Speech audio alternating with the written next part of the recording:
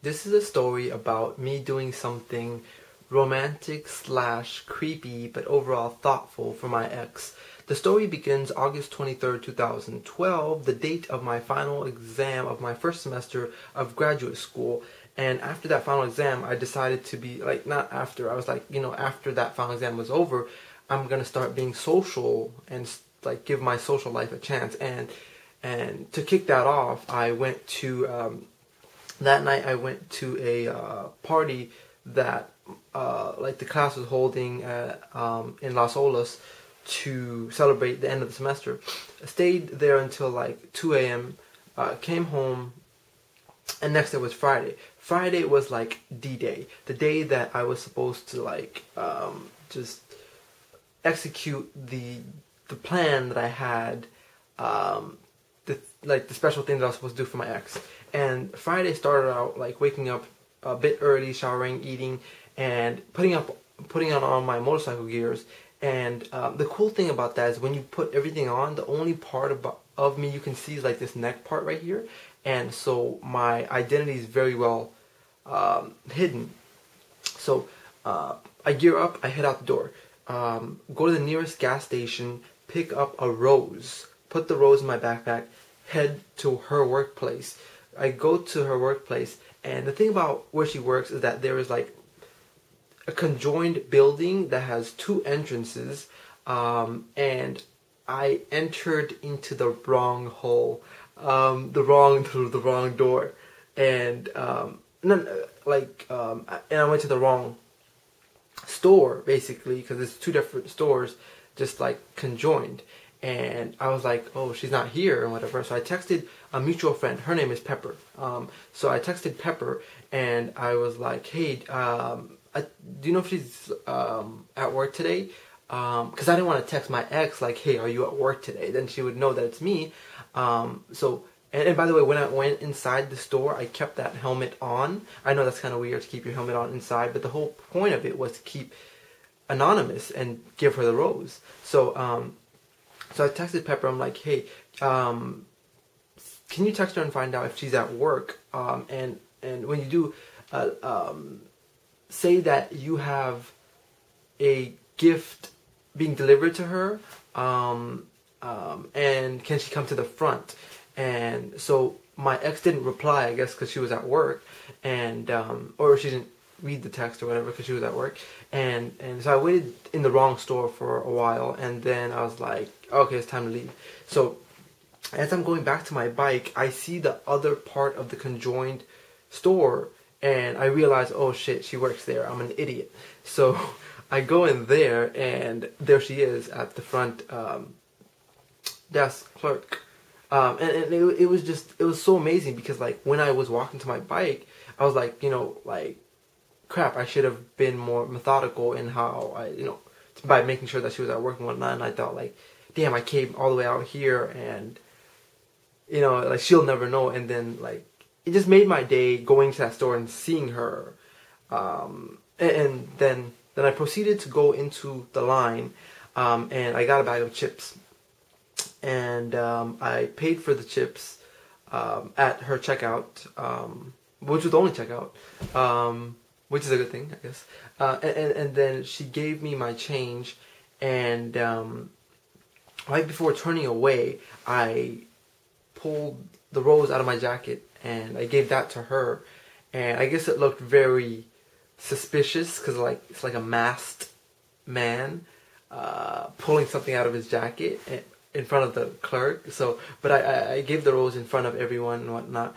And then I proceeded to go to this like lounge area, like that's like I would say 15-20 feet away, and text my friend Pepper, say, hey, I actually did this, and whatnot. So I was texting before I was gonna leave because I can't text on my bike, and I was also reading the back of this ship right here. So I was reading the back of the label, and this is quite, like me reading the back of the label is significant later on.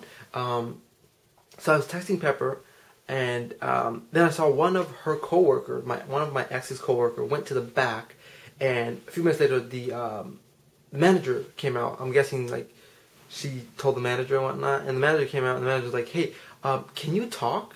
Because I didn't say a single word until then, and I just like, I was sitting down, so I just like aimed my head towards him, and he's like, "You gotta take that off." And then I finished my text. I stood up and I just like looked at him for like 3 seconds, and then I walked out.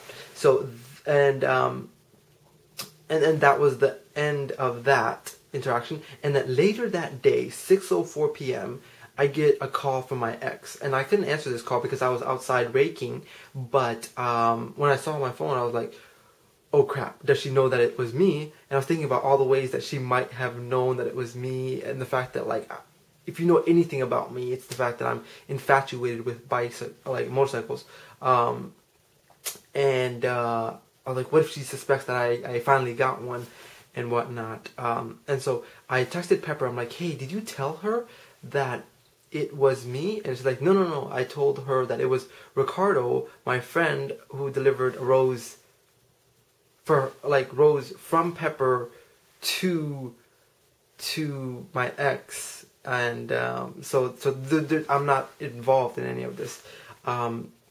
So I was like, cool. So I called my ex and I'm like, "Hey, are you okay?" Because she never calls me like ever anymore. And so I'm like, "Are you okay?" And she's like, "Yeah, you won't believe what happened to me today." And so like immediately I knew that she didn't know that it was me and whatnot. So she proceeded to tell me about her day and how like this masked person gave her a rose and never revealed his face and whatnot, and how like it made her feel special and like it made her day, and she's still feeling the after effects of it, like at 6 p.m. and whatnot. And her parents are suspicious about why she's so happy and whatever. But she was like, initially she had this eerie feeling that it was me, especially when I started reading the back of the sun chips, and that's very characteristic of me. Like if you give me anything, even a bottle of water, I will read the back of the label for health reasons. And so I did that. No, I mean, so she was telling me about her day and whatnot, and how her coworker got scared, and that's why she called the manager from the back and whatnot. And she said that my ex said that if I had stayed longer, they would have called the police. And I was like, wow, it was not that serious, but I felt good about that. Like because I was like, I created a scene, like, and that's what made the thing, I guess, more memorable or whatnot, because like I wasn't bothering anybody. I was just sitting in the sofa lounge thing, like I had my foot up, and I was just texting my friends. So I wasn't bothering anyone, and I don't feel ashamed about that at all, because I wasn't doing anything wrong.